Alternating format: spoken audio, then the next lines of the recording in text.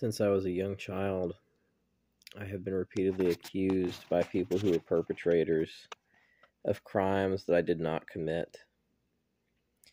Child Protective Services was used against me as a survivor and as a victim of crime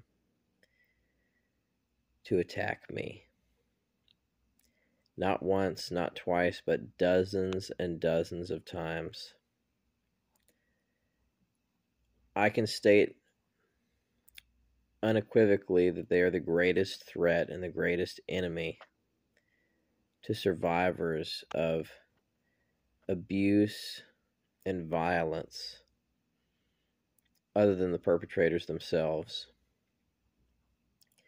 They don't operate on an evidence-based model in terms of how they respond to these claims that someone has done something.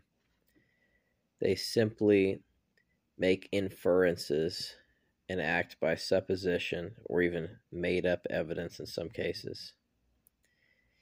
And it's horrific for people who are subject to repetitive false accusations by groups of individuals who are in fact guilty.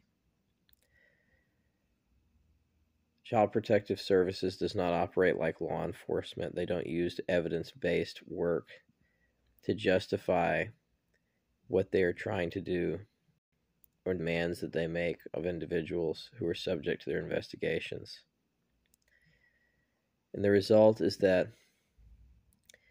people like myself end up with very severe post-traumatic stress disorder and complications of that last for the rest of their lives.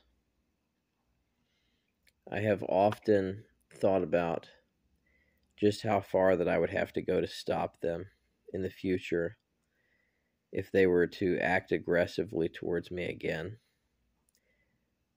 I have, for decades of my life, since early childhood, dealt with false accusations. Now just imagine being the type of person that I am, being very generous and kind to people.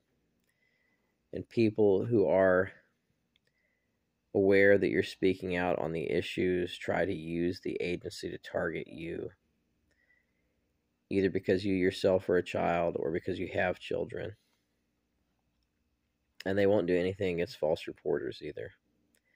They don't prosecute them for these false reports that are used to dissuade people who want to speak out about the truth from speaking out.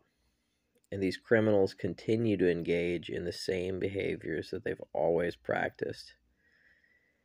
These are oftentimes sex offenders or people who have committed a crime against the victim, and on a subsequent basis, after the initial crime victimization,